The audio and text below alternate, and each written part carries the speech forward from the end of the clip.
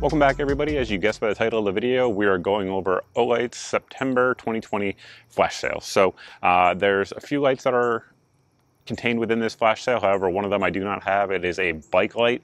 I don't ride a bike with lights, so really didn't think it would be much interest to the audience. However, you guys can see the info on it here on your screen. Additionally, you guys can see here on your screen the sale dates, the times, etc. I think this one's 28 hours.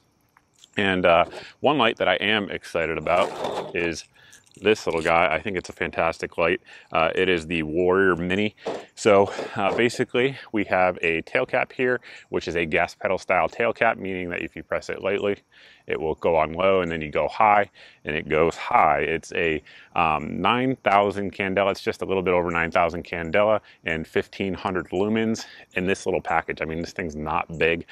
So in terms of output, it's huge. And then additionally, it still has the side controls here, which allow you to work through different modes, go to turbo, go down to low if you want to conserve light, etc.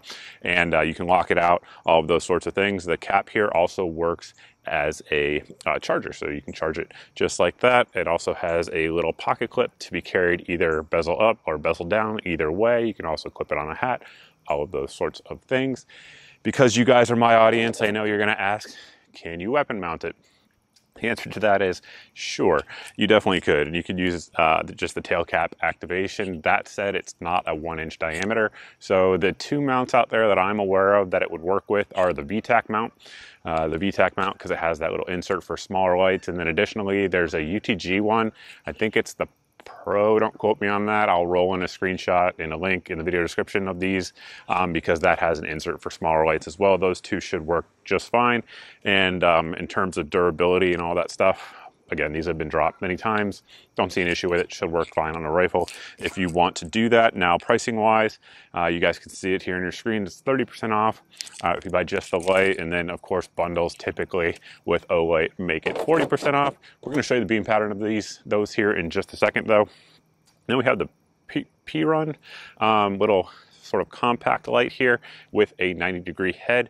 I'm a big fan of these. One thing you can do, and I actually just did it the other day when I was out here cleaning up after a video, is just clip it on your shirt and use it to walk around, go hands-free, those sorts of things. Speaking of going hands-free, they have an interesting system for it, which is this little clip here, and you can mount it on there. And then at this point, you can rotate it up or down. Now, it comes with a Velcro patch on there, and their own headband it works with. However, I actually think it works better with, like, if you guys have like a baseball hat or a chest rig and you want to put it on there, simply because with their mount there, you basically have this exposed hook and loop portion there that's basically just digging into your head.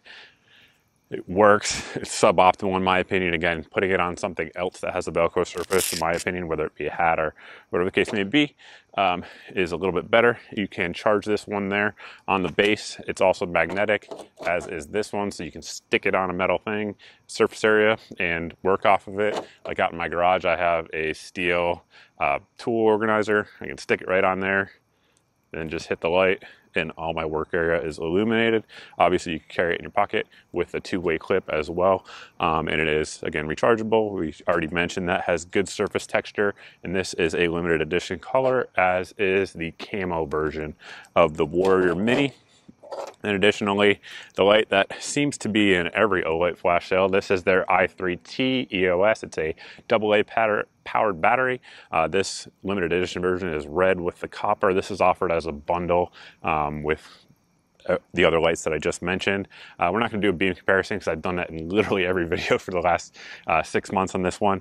But I will reiterate to Olight, unfortunately, this light is low-high output.